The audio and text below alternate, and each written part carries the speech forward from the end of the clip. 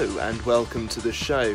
Thank you for joining me, and thank you for all subscribing, you wonderful people.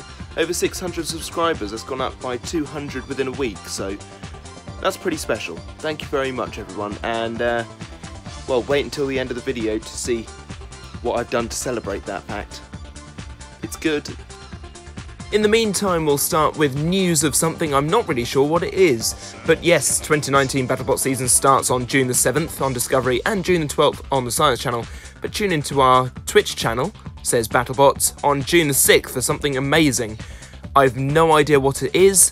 I don't think anybody really has an idea of what it is unless they worked on BattleBots. So, yeah, just tune in and see what it is. That'll be exciting.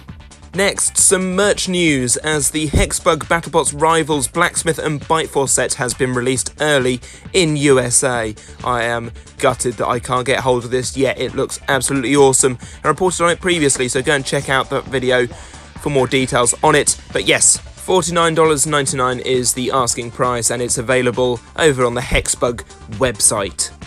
Now we turn our attentions to the UK live circuit and Extreme Robots, who have kicked off their 2019 tour. John Findlay, who is the showrunner, has put out a post, however, on Facebook to say that the shows are changing. They will now become a team event where 4 teams will battle it out to try and earn points over the weekend. The 2 teams with the most points fight it out at the end of the weekend, and whoever wins, their whole team gets trophies and things, so it's a different way of doing the tournament, and I think it's a pretty good idea personally. It also seems to be working very well, as we've had updates throughout the weekend on how teams have been doing. Team captains for this weekend in Portsmouth have been Team Ripper, Team Shock, Team Beast and Team Mingo, all battling it out for points, and it would seem that Team Ripper were in the lead early on, but Team Shock have taken a shocking victory and seem to be absolutely eradicating their opponents, beating Manta twice, as well as Aftershock absolutely glocking the wonderful Apex, and yeah, splitting it again, which is always fun. At the time of the recording, we don't know who has actually won, and that will be updated in the report next week. But yes, it all looks to be very exciting for this year's Extreme Robots, and hopefully we should be on one of the teams in September with Bullfrog. Yes, we should, and I'm very much looking forward to it. Anyway, Team Rubbish Robot Wars on Facebook have put up a video of their new drum spinner driving around, which is looking awesome. We also have an almost finished look at Galactus. These are 2 robots that I've been reporting on over the last few months. Galactus there with its final paint job looking awesome. And it should have been in Portsmouth. Don't know whether it was or not, but we'll see. In some shocking news that came out last night, that's Saturday night, Tom Brewster has put the shells of Tauron 1 and 2 up for sale on the FRA forum in the UK.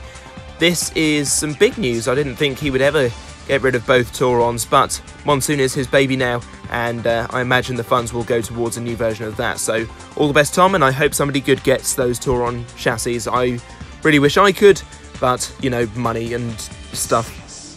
Turning to YouTube, over on the Sam Elliott 64 YouTube channel, the Robocast returned, and the team of Sam, Anderson and Steve have been looking at all of the competitors from this series of BattleBots and giving their thoughts on them. It's a long old podcast, it's split into 2, but it's definitely worth a listen, so go and check it out. That is Sam Elliott 64's YouTube channel, and it is the Robocast.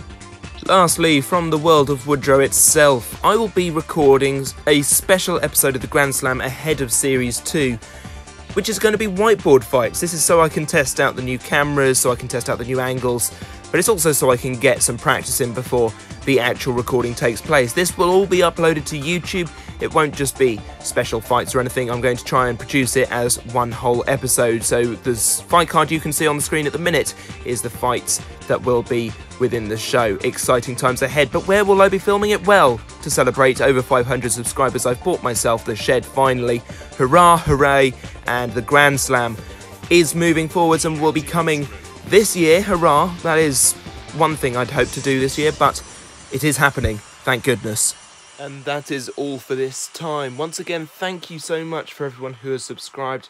Yeah, it really means a lot to me. And here's to the next 100. Hopefully.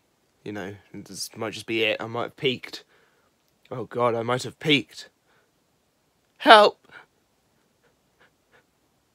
Bye.